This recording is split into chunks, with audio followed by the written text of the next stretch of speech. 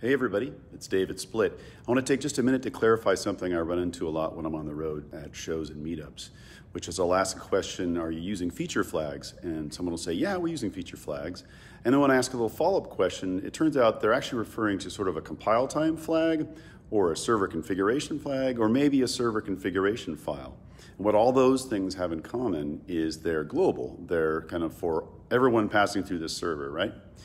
And when we say feature flags, we're talking about a really different thing, which is, what if I could make a dynamic decision in my code live, which way I'm going to send a user, without having to push new code, without having to change a config file, et cetera, and for it to be a user-by-user, session-by-session decision, right?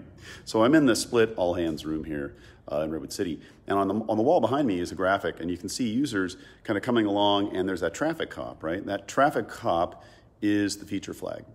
And in this case, you can see on the wall there that 10% of the population is being sent to a new feature. And that's that blue box you see up there, right? And the rest are being sent around that feature. They're not getting that feature, right? This is the example of kind of a gradual rollout. So with a feature flag, you put the flag in your code. And once you've done that, you control who goes where dynamically using rules that are edited externally. And that's the key. You're separating kind of deployment from release. And it unlocks a lot of power for you in terms of being able to gradually roll out and also to conduct experiments where you send some people one way and some another and then observe the differences between them. And we'll talk a lot more about that in another video. But hopefully it's clear to you now what we mean by feature flags. Cheers.